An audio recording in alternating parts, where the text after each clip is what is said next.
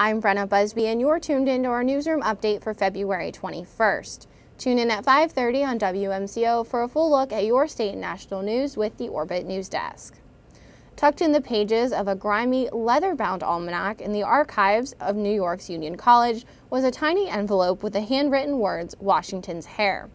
John Myers, the librarian who opened the envelope, was having trouble believing it belonged to former President George Washington. While the college officials can't say for sure if it's the real deal, the historical evidence is there.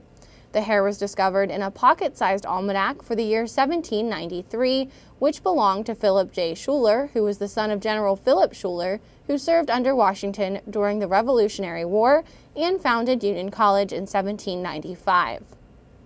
That was your newsroom update for February 21st, brought to you by Orbit Media News and the Associated Press. Catch the Orbit News Desk at 5:30 on WMCO for a full look at your state and national news as well as community updates.